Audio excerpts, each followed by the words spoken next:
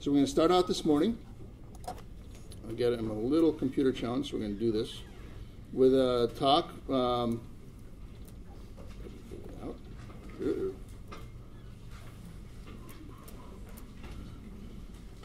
With Dr. Beart coming up, talking about rectal embryology and functional anatomy. Dr. Beart, all of you know, he's the director of the Colorectal Surgery Institute, and he's going to educate us a bit on the anatomy.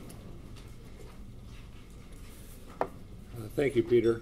I found this to be sort of a difficult and very dry subject to when it was first assigned, so I've changed it a little bit. It was not originally functional anatomy. You know, this is one of those things that's sort of like the Elizabeth Taylor's seventh husband on their wedding night. He knew what to do, but he didn't know how to make it interesting. Well, I'm going to try and make this a little more interesting by making it a more functionally oriented topic. From an embryological standpoint, I don't think we need to spend a lot of time on that because from a management or functional standpoint, it's not particularly relevant. But the colon, and particularly the pelvis and the rectum, really begins to form at about 9 weeks. This is the size of what a 9-week embryo looks like, and if you were to do a pelvic transection at that point, you'd see a number of organs that are started. The urogenital area is forming. The genital cord is here. The liver is already forming. The bladder is up here. Here we see the bowel or the colon, the rectum forming. And we know that they form, and the bowel actually goes through a rather significant rotation and contortion as time goes on, which in the adult population is not particularly important or relevant. Eventually, however, the colon or rectum makes its way down and joins the skin at this level here we call the dentate line. And that's actually up inside the anus, and I think that's an important consideration to remember as we go forward, and that will be relevant. So we have the rectum, which is generally referred to as about the last 15 centimeters of the colon, and there are some special features to that we've come to recognize. There are these valves. Their role is not clear, but they are persistent folds that we find. What they really do, we don't know.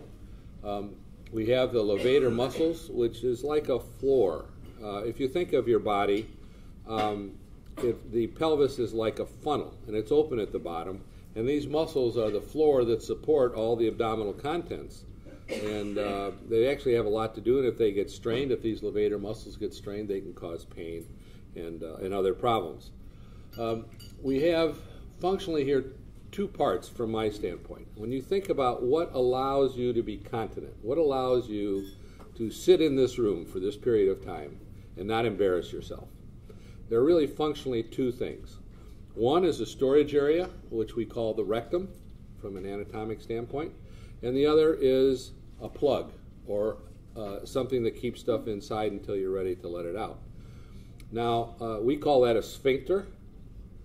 A sphincter is dynamic, but it doesn't have to be dynamic. It could be a cork. It could be a wire. It could be a piece of mesh. And in fact, people implant balloons around there, or now we're even implanting magnets around there to provide something called outlet resistance. In other words, there's a lot of different features, but think of this in terms of resistance. And resistance is a function not only of the pressure that exerts, but also the length over which that pressure is exerted. Okay? And that's resistance. It's like an electrical wire. An electrical wire has a feature called resistance, and it's a characteristic not only of how big around the wire is, but how long the wire is. Well, it's the same way for this outlet resistance. The storage area has a couple of features to it that we'll see. One is it has capacity.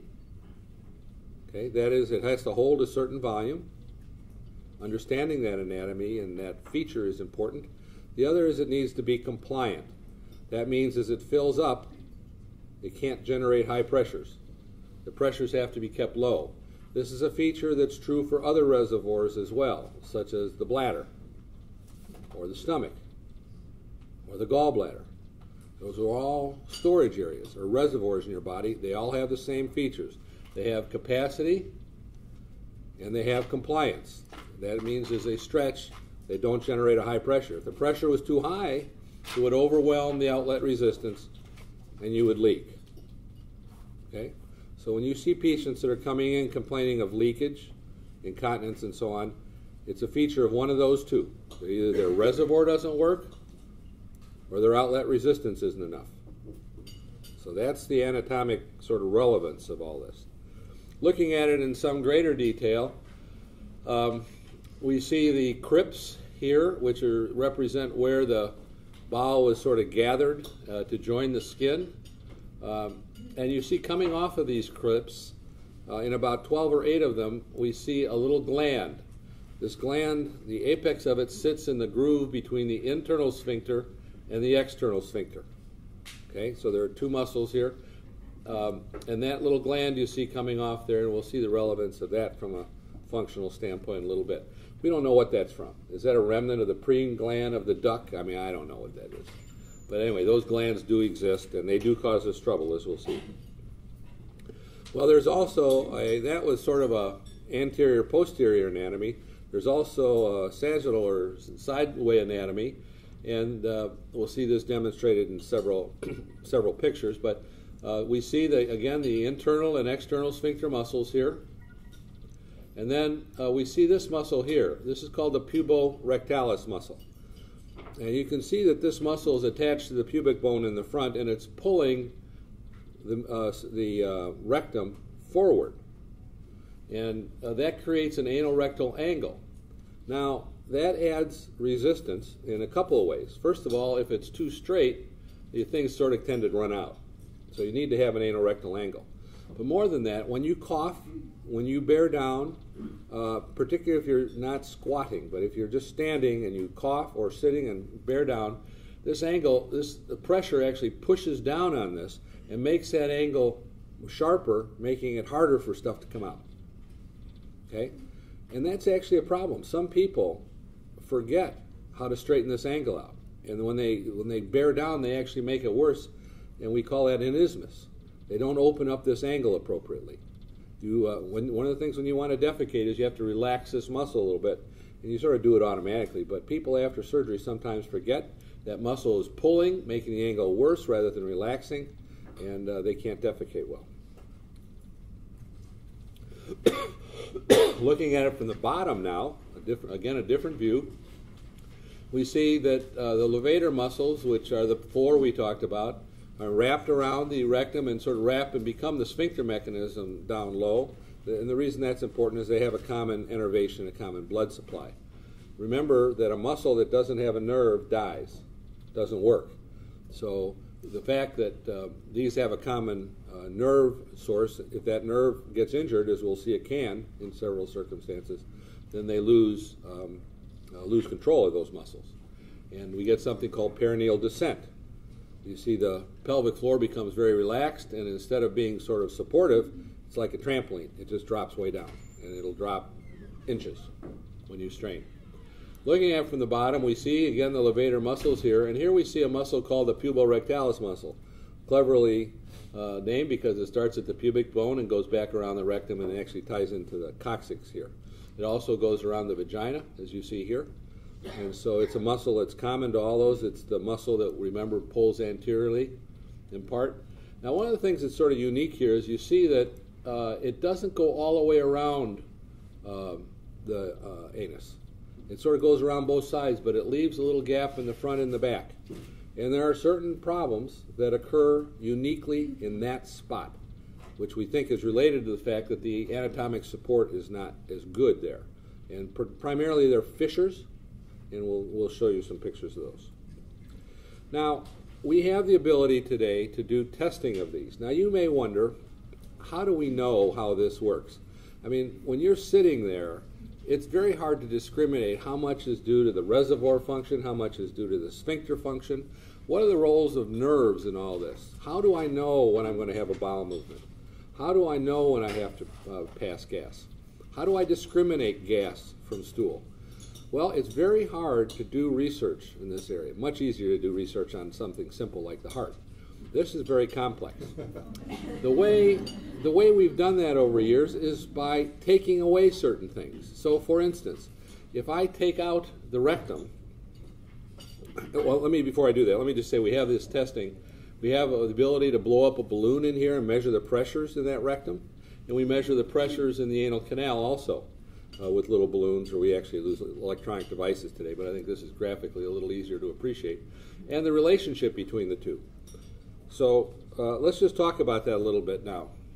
So from an anatomic standpoint, the sphincter is quite different between males and females.